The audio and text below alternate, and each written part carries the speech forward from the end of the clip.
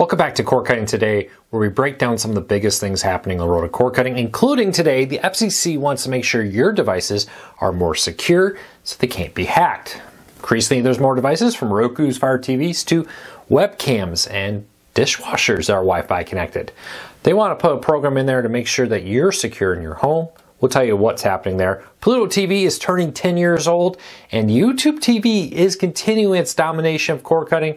We'll tell you how the others are stacking up here in a quick moment. First though, if you're new here, you can find a link to each story I talk about in the show notes down below and in the first pinned comment, so you can read about it for yourself and come up with your own opinions. I'd love to hear from you.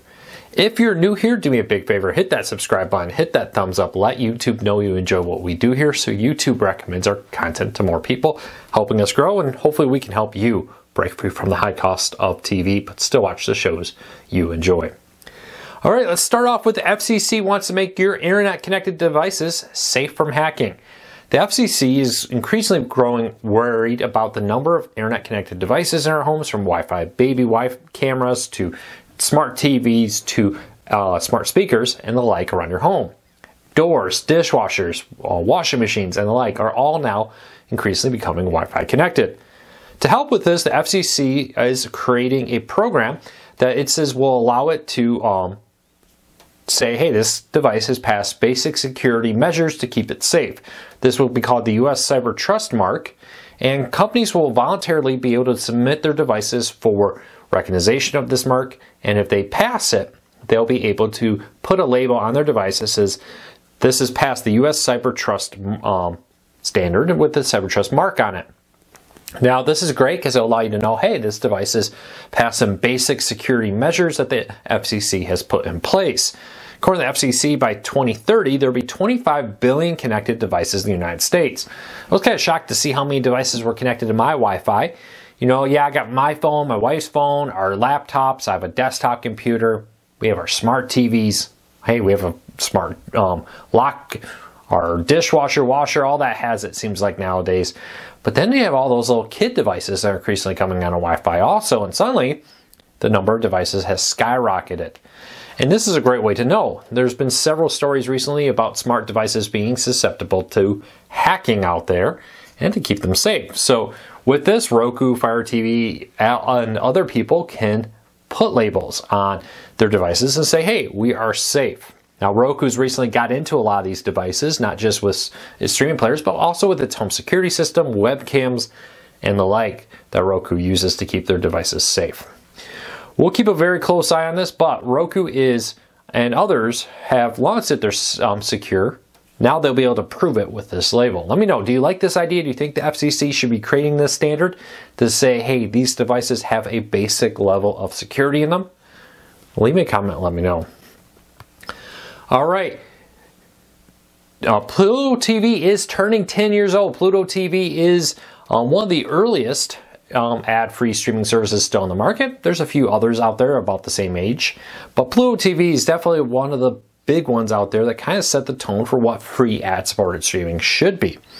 Now Pluto TV is turning 10 years old on March 31st, and it will be a groundbreaking moment for them. Now, increasingly, Pluto TV has grown and matured from its early days, which was just like a curated list of content from YouTube and other sources, later being bought by Paramount and bringing a huge amount of content here. One of the big things Pluto TV got early on is when Hulu kind of shut down their free version. You used to be able to watch Hulu 100% free with ads.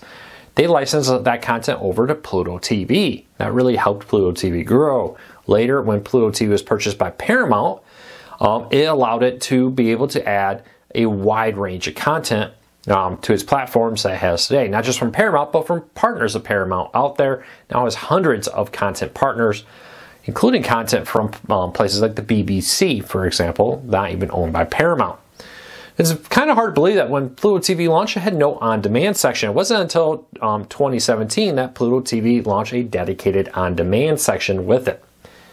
We'll have to watch Pluto TV. There's a big fight happening. Tubi, Pluto TV, the Roku channel, Freevee, and others are fighting for your attention in what's become the hottest market in cord cutting. The ad-supported free streaming is where a majority of the growth of cord cutting seems to be happening right now, at least in the most rapid growth in it. So I want to hear from you. What is your favorite free ad-supported streaming services? Is it Pluto TV, the Roku channel, Freevee, Tubi, Redbox? There's a growing list of them out there. Leave me a comment, let me know. YouTube TV's continue its domination of cord cutting. According to our survey, it is the most preferred live TV streaming service and much larger than many of its competitors combined, including Sling TV, Hulu, Philo, and Frndly combined into a single service. Is not as popular as YouTube TV is with our readers. Last week we surveyed over 1,000 of our readers and asking them many questions about cord cutting, including what live TV streaming service do you use? YouTube TV dominated with 27%, Sling TV came in second with 8.7%, Hulu at 7.5%, Philo at 6.5%, DirecTV Stream came in at 5.6%, Frndly at 2.9%, and Fubo at 2.9% of subscribers. That's a pretty impressive number there. Now, what was interesting is a little under half of all of our readers said they did not use a live TV streaming service. Very interesting numbers. Now, increasingly we see cord cutters, when they're in the early days of cord cutting, get a service like a live TV streaming, and then often, if you're not a sports fan, migrate to on-demand only options like Hulu, Disney+, Max, and the like, because they're a lot cheaper, and if you don't care about sports or live events, why pay for something like YouTube TV? And I wonder a little bit if in this survey if we're seeing that, but over half of our respondents said they've been cord cutters for 5 or more years. Very interesting numbers. Leave me a comment. Let me know what you think. Do you use a live TV service, or are you okay with on-demand only? And if you're paying for a live TV service, do you use it for things other than sports? Are you primarily getting it for sports? Yeah, we're going to use it for others, but what's your primary reason to have a live TV service? Leave me a comment. Let me know. All right, one of the most confusing things I've been getting emails about is the new Paramount Plus network. So, all right, let's break this down. There's a Paramount Plus streaming service. There's the old Paramount TV network called Paramount. It used to be Spike, now called Paramount. And now there's a new Paramount network called Paramount Plus, which is the rebrand of Showtime to the Paramount Plus network. This has confused a lot of people because depending where you buy the Paramount Plus network, you may get Paramount included, you may not get Paramount included with it. If you're a little bit confused by this, don't worry. It is confusing, but I have a full breakdown of it over at cordcuttersnews.com. You can find a link in the show notes and in the first pinned comment. I'll put a link to each story there I talk about, but this one has a full breakdown. If you're trying to figure out what the difference is between the 3 different Paramounts out there, check it out.